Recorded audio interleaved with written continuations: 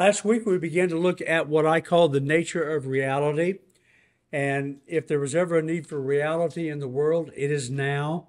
We've been doing this study of prophecy for the last 3 years because along with COVID, there has been so many changes in the world, and it only gets worse and worse and worse. The anti-Semitism, we're going to talk about that. That's an indicator. We know that that is coming upon the nation of Israel. We don't want it to, but that's what prophecy says is going to happen. So we're going to look at a couple of verses that we began with last week. 2 Timothy 4:3 and 2 Thessalonians 2:3. And this is session 2. 2 Timothy 4:3. For the time will come. Remember, Paul's talking to Timothy, a young minister that he's taken under his wing. He's about how he should deal with the churches. For the time will come when they will not endure sound doctrine,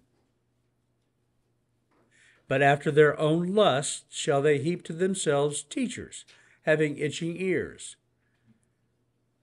People go to churches because that church tells them the things they want to hear. Now, that's not how a mature Christian does it, but that's what's going on in the end times. And 2 Thessalonians 2:3, we've talked a lot about this. The great falling away, the great apostasy. The church, let no man deceive you by any means. For that day, that is the rapture of the church, the catching away of the church, will not happen except there come a falling away first. In other words, the church is going to believe sound doctrine, but they're going to move then to not sound doctrine. And that's going to be a sign, that's going to be an indicator that we're at the end of the end times. And we're seeing that in America today. So, and I want to run through this real quickly because some of you weren't here last week. And this is really important because this explains, this tells you the reality of things. How can the world, college campuses, as we've seen them, be filled with people who support Hamas? Now, if you don't know what Hamas did, I don't know how to school you on it. I could tell you go watch some of the videos. Hamas and the terrorists wore body cameras, and we have the pictures of what their cameras show they did. And frankly, as I've told you, there are things I have seen them do that I wish I could unsee. I would never have believed. I'm not even going to describe it for you. It's so bad. But how could these kids on college campuses and these big crowds gather to support Hamas? How is that possible? Well, the word is intersectionality. We talked about this back with Black Lives Matters. Back then, you may recall that. What is intersectionality? Dictionary definition. Now, I'll give you the definition, then I'm going to give you a picture that will help you understand the interconnected nature of social categorizations such as class, race, class, and gender as they apply to a given individual or group regarded as creating overlapping and independent systems of discrimination or disadvantage. Now, there's a lot there to take in. This describes it. This shows it. So, this shows how you can figure out who you are. Let's say you're black. Let's say you're a woman. Let's say you live in America. Let's say you're poor. All of those things together show you the point at which you are the victim. You are victimized by those things. The fact that you're a woman. And hey, nobody appreciates that I was born a man more than me. Amen. Women have it so much harder. Lives so much harder. But in America, with this kind of mentality, if you're a woman, you are one of the oppressed class. If you're black, and on and on. Now that works both ways, right? If you are, let's say you're white, Let's say you're an American. Let's say you're a man. Let's say you're a Christian. That means this is the point then at which you are the oppressor. The ultimate oppressor is a white, male Christian in America. That's the epitome of the worst kind of oppressor. And that's how, that, easily understood. You've got these two groups of people. Either you're an oppressor or you're one of those who is oppressed. Now this I explained back at Black Lives Matters because that's the mentality they come from. If you're black, you're the oppressed. If you're white, you're the oppressor. Now the other details don't seem to matter, just that's true. This intersectionality that's been taught in our colleges for several decades now, it's all about you figuring out how you're a victim. Now, if you figure out, okay, I'm a man, I'm white, I'm a Christian, I'm an American, I'm the oppressor. For me to understand that is what it means to be woke. I have now woke up that I'm the problem. And I can begin to address that. I don't think you really ever can. You can't, in their mind and in their thinking, you can never fix your problem. You are the problem. This is the reason now. Black Lives Matters was then, but now we come fast forward to Hamas versus Israel. Hamas is portrayed in the press. I'm sure you've heard this. This is a resistance movement. They're not terrorists. They're not people who cut babies out of women's womb while they're alive. They did that. Put tape over their mouth so they couldn't scream. That's Hamas. How you get to the place where you support Hamas, Hamas is a resistance movement. They're not terrorists. They're the victims. Israel has victimized them. You see how that works? So, there's this guy, Yaakov Shweki. He's famous in Israel. He's a great singer. I don't know him, but I was watching somebody this week, and he showed this, and I thought this would be... So the guy's not a believer. He's not a believer. He's a Jew, okay? And he sings a song that's entitled, We Are a Miracle. And it really does a good job of taking you through the fact that Israel really is a surviving miracle. And this is a great song. And I've got the closed caption on. I hope that helps you. Israel must be wiped out Wait. and Jews. Hear my chip. Every day we fight a battle. On the news we all are stars. That history repeats itself and makes us who we are. Ladies all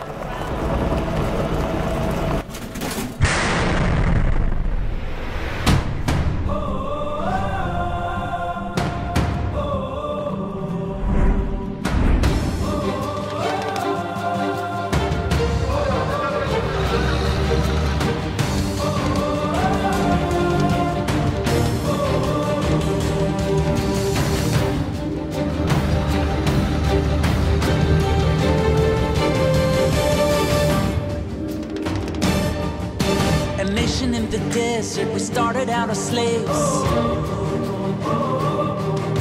made it to the motherland, and then came the Crusades. It's been so many years crying, so many tears. Don't you know, don't you really know? We are pushed to the ground through our faith. We are found standing strong. The Spanish Inquisition wanted us to bow, but our backs ain't gonna bend, never then and never now. It's been so many years crying, so many tears. Don't you know, don't you really know? We are pushed to the ground through our faith. We are found standing strong. We are a miracle. We are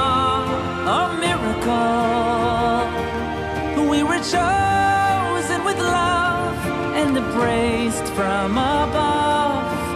We are a miracle.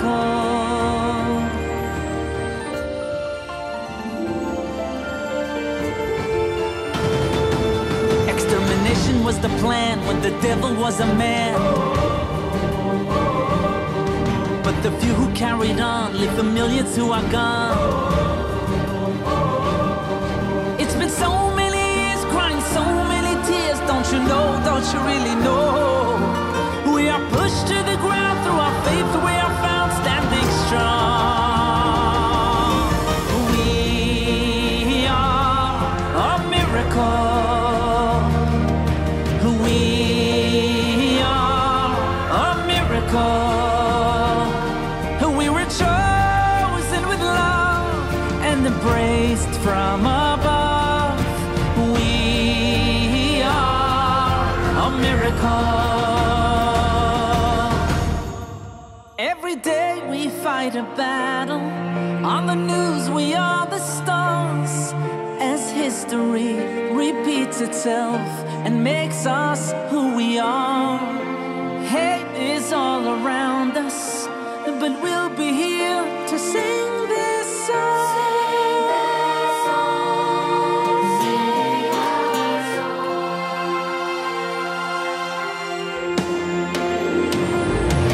We are a miracle.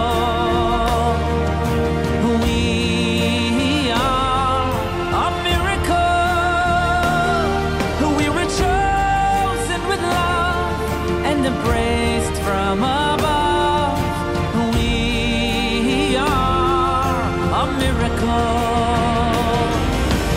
We are a miracle.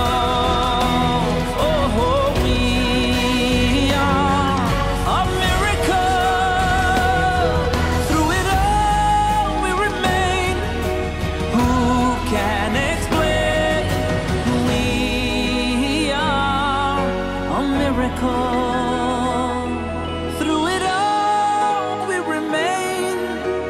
Who can explain? We are a miracle.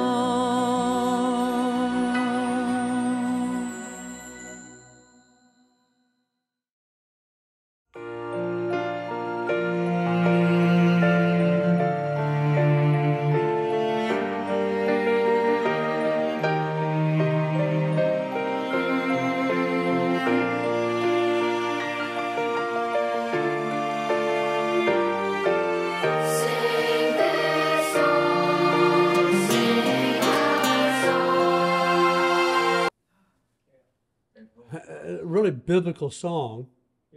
You know, God's the one that chose them. On the other side of that is the Jews, according to Paul in the book of Romans, their problem is they're proud that they're the Jews. That's a problem.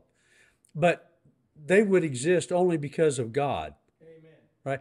If you want an interesting study, just go to the web and find all the contributions that have been made by Jewish people to the world. I'll just give you one name. And it has developed our reality scientifically. Albert Einstein.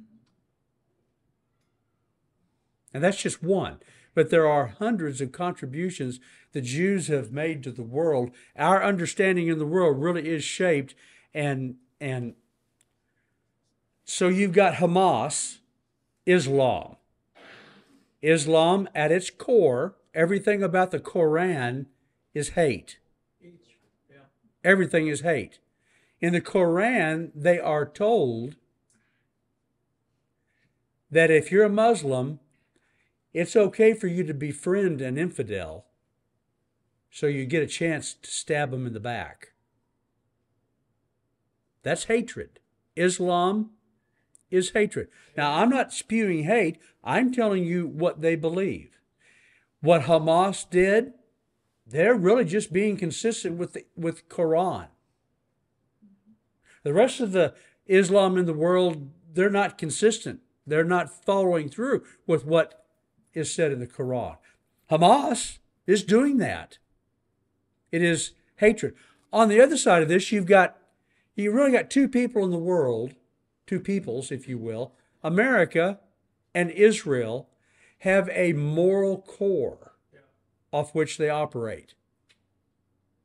So Hamas will go in and do unspeakable things because they have no moral base. Israel will be careful. For years, we've known they have the knock knock when they do their... So when they know that there's a bad thing going on in Palestine, they notify them and tell them, we're blowing up that building because of what you're doing in the basement. And you've got 15 minutes to get everybody out of the building. Who fights a war like that? They have a moral core. So this is not they're not playing on equal terms, is really my point. So, we're studying prophecy. We're looking at reality. And of course, God's the one that defines what is real. Why does He give us information before it happens? Why does He give us prophecy? And I'm going to run through these real quickly. I gave these to you last week, but a lot of you weren't here. It's really good stuff. In his book, Waking the Dead, John Eldridge made a statement about John 10:10, one of my life verses. Probably the first verse I ever memorized, one of the first few. The thief cometh not but for to steal and to kill and to destroy. That'd be Satan. I am come, Jesus said. Did you get that? I am, right? The name of God. I am come that you might have life and that you might have it more abundantly. So Eldridge referenced that passage and he made a great quote. He said, by all means, God intends for you to have life, but right now that life is opposed. It doesn't just roll in on a tray. There is a thief. He comes to steal and kill and destroy. In other words, yes, the offer is life, but you're going to have to fight for it because there's an enemy in your life with a different agenda. There is something set against us. We are at war. Jesus wants you to have abundant life. Satan wants to steal that. That's why the Bible tells us to put on the full armor of God. Yep, it's a battle. And we've talked about this in the last few weeks. When people come to the Lord, I always try to make them understand that now that they have come to the Lord and accepted Jesus as their Lord, their Master, and their Savior, the devil is not happy with their lives now. And it's war. Because a lot of people, I think, come to Christ thinking, well, this will fix all my problems will go away and everything will be good. Roses and sunshine. You know, it's not that way. Well, We are at war. If Satan couldn't get to your mind and influence you, you'd be good. Yeah. Yeah, but he does. So, let's consider very quickly the 4 reasons I gave you why people don't study prophecy. There are very specific reasons. Number 1, Bible prophecy is too hard and too confusing to understand. This is the lazy believer. Number 2, reason why people don't study prophecy. Bible prophecy has nothing to do with my everyday life. It is in the future and does not address my needs now. This is the selfish or immature believer. It's all about me. Prophecy is not going to help me to know it. I need to pay my bills and I need to get along with my spouse and etc. Selfish believer. 3, it is too scary. This is the weak or the faithless believer. Number 4, it is not important as long as I believe that God wins. This is a believer who does not believe God.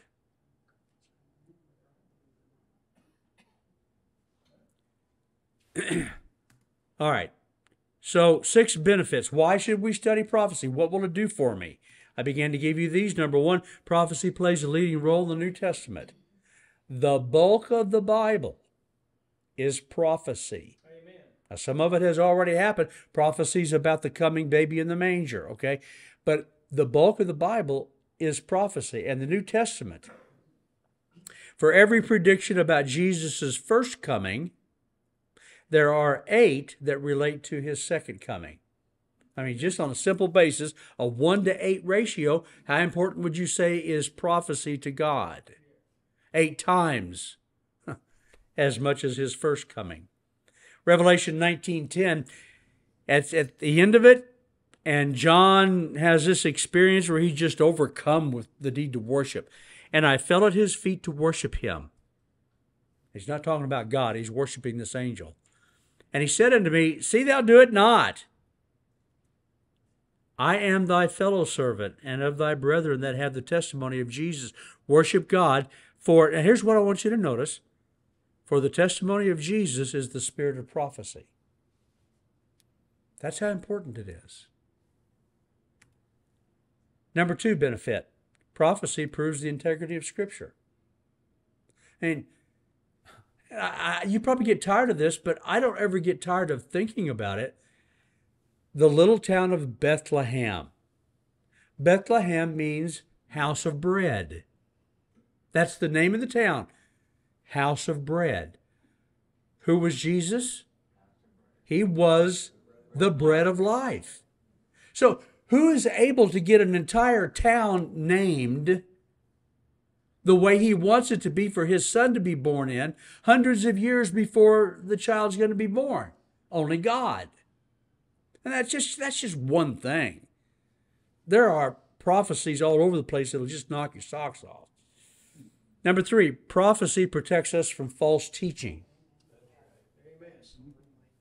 If you understand what prophecy says, it will protect you from those people who are prophesying things that are wrong. For example, back when Trump's election didn't work out the way that a lot of these guys on YouTube said that it was going to, I don't know whether you're aware of it, but there were these charismatics that were on YouTube all over the place that were predicting just gigantic things about Trump being elected. Trump's going to be elected, and here's what's going to happen. Well, it didn't work out that way. They showed themselves to be prophetic liars. Okay, so I can look at that and I can say, that's a false teacher. So Jesus said, Matthew 24:4, and Jesus answered and said to them, Take heed that no man deceive you. This is the first thing. So for those of you who don't know it, many of you do, but let me go back for those of you who don't know it. Jesus told the disciples one day when the disciples said, Look at this temple, how beautiful it is. Jesus said, You think that's beautiful? One of these days, not too much in the future, the temple is going to be destroyed. Flat, not one stone on top of the other. And the disciples said, Okay, tell us when shall these things be? I mean, you can't believe how this knocked their socks off. And so Jesus sat down with them on the Mount of Olives, and the first thing he told them about prophecy, don't let anybody deceive you. Now, I take from that the simple fact, there's going to be a lot of people trying to deceive you. Absolutely. And so prophecy helps us not be deceived. 1 Timothy 4:1, Paul talking to Timothy, he said, Now the Spirit speaketh very precisely, expressly, that in the latter times some shall depart from the faith. He's talking about church people giving heed to seducing spirits and doctrines of devils. We've talked about it, and I haven't got time to go into it now, but there are gigantic churches in the world, and particularly in California, who there are false teachers, and they're literally bringing in these seducing spirits, these doctrines of devils. Tarot cards in the church, they have a spiritualized tarot card. That's just one thing. Reason number 4 that you ought to study prophecy, it benefits us in that prophecy prepares us for the days that are coming. Hebrews 10:24 tells us, And let us consider one another to provoke unto love and to good works. Now, why would you need to provoke me to do the right thing? Why would you need to prod me to love and good works? Because we need to be prodded. Yeah, We need each other. we need to be reminded of what we're supposed to be Yeah. doing. And when you see me not acting in love or in good works, I saw the back of a pickup tonight coming over to church. I love this. I need to get this. It was on the license plate, and you had to notice it. It wasn't really big. It said, "Nobody cares. Work harder." Well, that's great. Nobody cares about your complaining and griping. Work harder. That's a pretty good message for the church. Amen. Stop whining about it. Amen.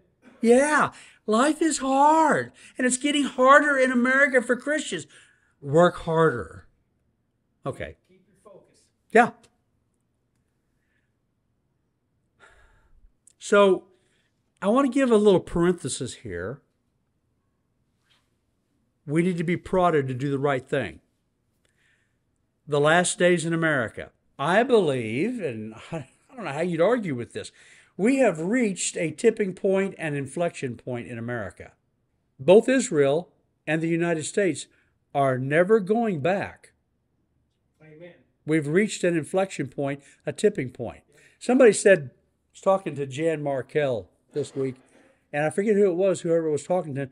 He made a statement that made me step back and say, well, wait a minute, is that true?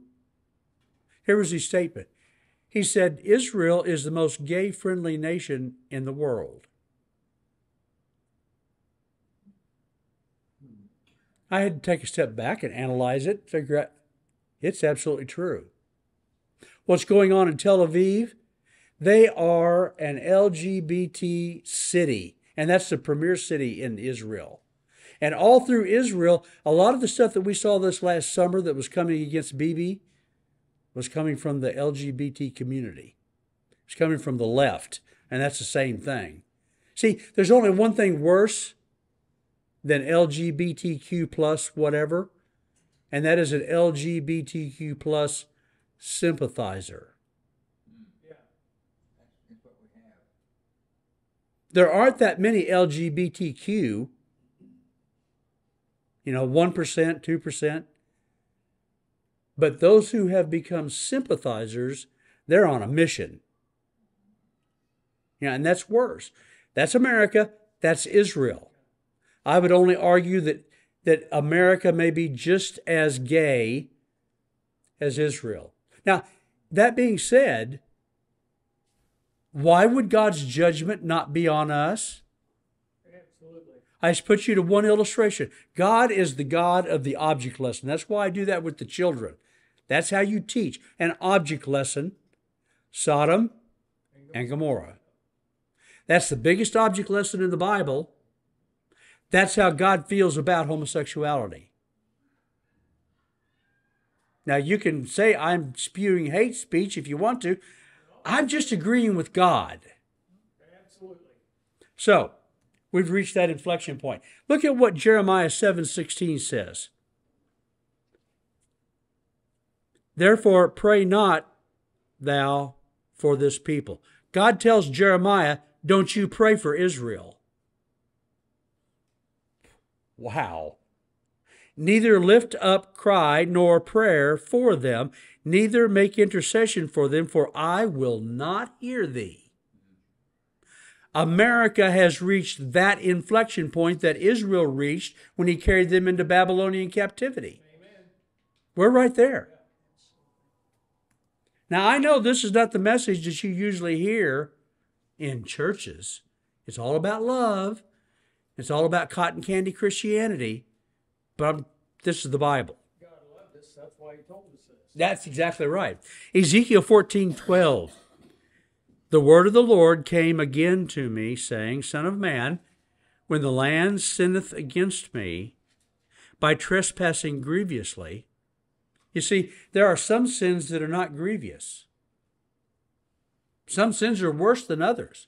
Now, they'll all put you in hell. So there's that. But there are some sins worse than others. I hate to use the example, but it fits.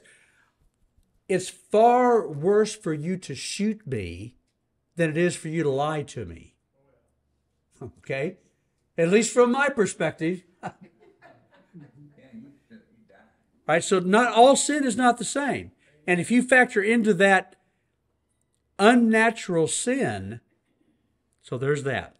So when the land sinneth against me by trespassing grievously, so we're beyond normal sin, then will I stretch out mine hand upon it, and I will break the staff of the bread thereof, and will send famine upon it, and will cut off man and beast from it. Though these three, now this is an astounding statement. God says to Jeremiah, though these three men, if Noah, Daniel, and Job, three giants, if these three giants were in America, wouldn't do any good. God would save Noah, Daniel, and Job and kill all the rest of them.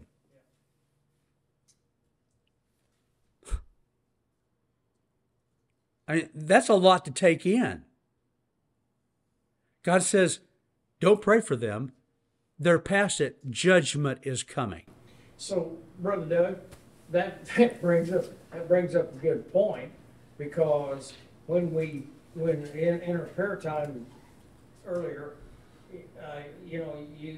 we got the title on there for government and president and stuff like, and for the last several years, for me anyway, makes me wonder why I ought to pray for our president or even our government, because it just seems like there is nothing that you can Absolutely. that's going to change anything around.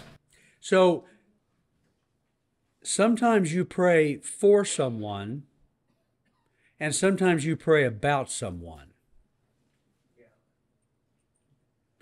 I prayed tonight for my president that he would fail, and for everybody in Congress that would do righteousness for them to prevail, and all those who would do ungodliness for them to fail. So that's how you pray for the leaders. Reason number 5, we've got to hurry because it's 8 o'clock. Prophecy provides practical guidance for everyday living. David Jeremiah said this statement. I thought it was great. It would not be an exaggeration to say that Bible prophecy drives evangelism and righteous living. Why I live righteously, now I'm not perfect, I'm not saying that, but why do I try to do the right thing? Why do I try to live right? Because I know what's coming.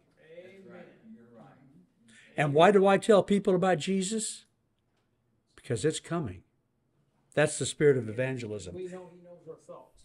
2 Peter 3:11, seeing then that all these things shall be dissolved, what manner of persons ought ye to be in all holy conversation and godliness? Reason number 6, benefit number 6, prophecy promises spiritual blessings. Did you know that? In Revelation 1:3 it says, blessed is he that readeth, and they that hear the words of this prophecy. You don't even have to be a Christian. You don't have to be a believer. You'll get a blessing by reading God's word. Blessed is he that readeth, and they that hear the words of this prophecy, and keep those things which are written therein, for the time is at hand. And again in Revelation 22:7, at the end of it, behold, I come quickly. Blessed is he that keepeth the sayings of the prophecy of this book. So, those are the reasons why we study prophecy. Newspaper in one hand, Bible in the other hand. Amen. And they are meshing up like never before in my lifetime. Amen. So, study your Bible. Absolutely. It'll get you ready for what's coming.